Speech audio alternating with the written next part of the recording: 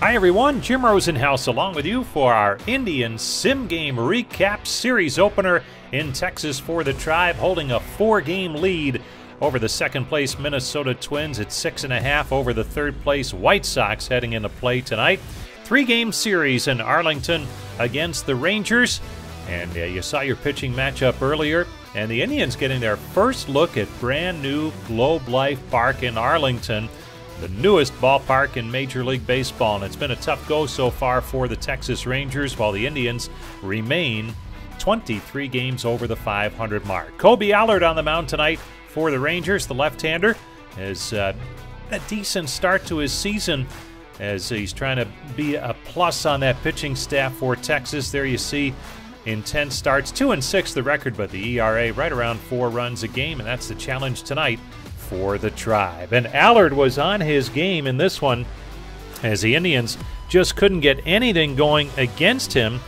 And on the other side of things for the Tribe, good work on the mound by Mike Clevenger, getting out of a jam in the bottom half of the first inning. Clevenger would go on to pitch well, but Allard was that much better, and Texas would pick up the only run in this game in the bottom half of the second inning with Robinson Chirinos at the plate.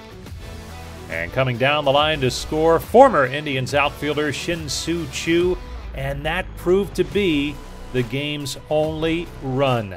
The Indians did try to put something together in the 9th inning, but just could not get it done, as Cesar Hernandez, with the tying run on base, grounds out to end this one.